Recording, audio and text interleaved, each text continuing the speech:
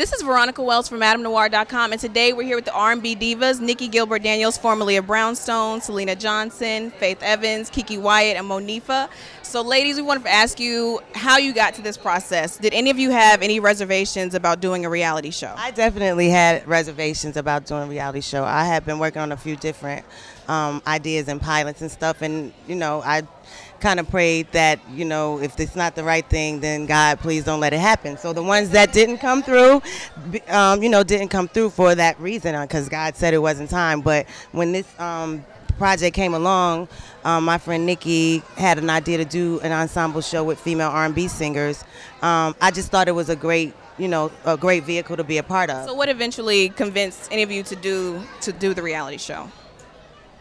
I would have to say that I did a lot of begging. No, I was just like, no, actually, it was real organic. It was very like pick up the phone. It wasn't go through managers and agents and all of that stuff. It was very like pick up the phone. Hey, girl, you see what's out there. We're not trying to necessarily do that, but we definitely want to showcase women who are building their brands, who have incredible gifts and talents, who are wives, who are mothers, who are positive role models. So you ladies are real for real life friends. So tell us which one of you out of the group is the craziest. I think that it honestly, it differs. It changes from day to day. I don't think anybody can wear that cap solely by themselves. So we share it and we, because what?